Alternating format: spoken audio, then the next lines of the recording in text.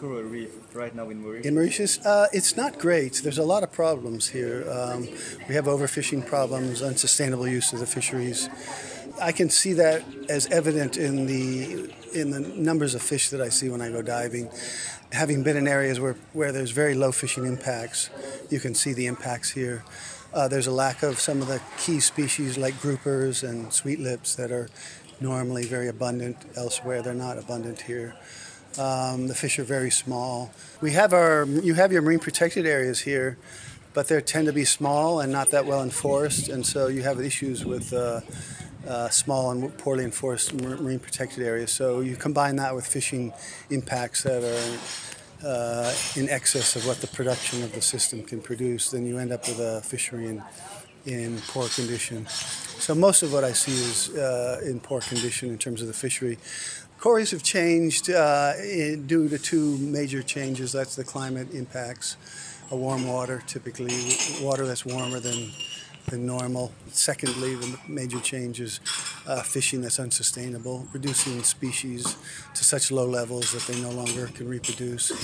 The third issue is pollution, building in the watersheds near rivers or sugarcane around rivers without buffer zones. Then you get poor water quality in some areas, mostly in areas where the rivers meet the sea. So in those small delta areas, the water quality is not very good.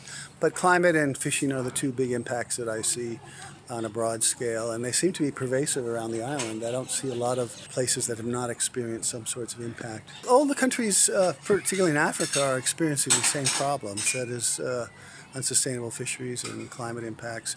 Mauritius, I would say the fisheries is probably in pretty poor condition on the reef, mostly because you have a lot of people on a small island and the reefs are very close to shore. So it's very easy to overfish them without any sort of strong regulations or compliance and agreements with regulations. You're going to find people will quickly overfish the fishery. So that's the problem with Mauritius. It has most of its fishing areas are very accessible, and that makes it very easy to overfish. Many other countries I work in, close to human populations, it's the same thing, but they often have some reefs further away. And if you go to those reefs, the fish are in better condition. So the problem with Mauritius is all the reefs are actually very close to shore. Coral reefs need light and they need shallow water, and therefore they're not going to be located in very deep water. Once you get beyond about 20 or 30 meters of water depth, that's the end of their distributions, and so they're forced to live in shallow water. So people have to learn to live with them, essentially. Some species of coral can adapt to changing climate. But not everything. Not everything. And some of the dominant ones, the things that we saw that were very common, are no longer common. They did not adapt. And if they are, we don't see it yet. It may take generations, and maybe they never will. Temperature and other climate effects. These include ocean acidification.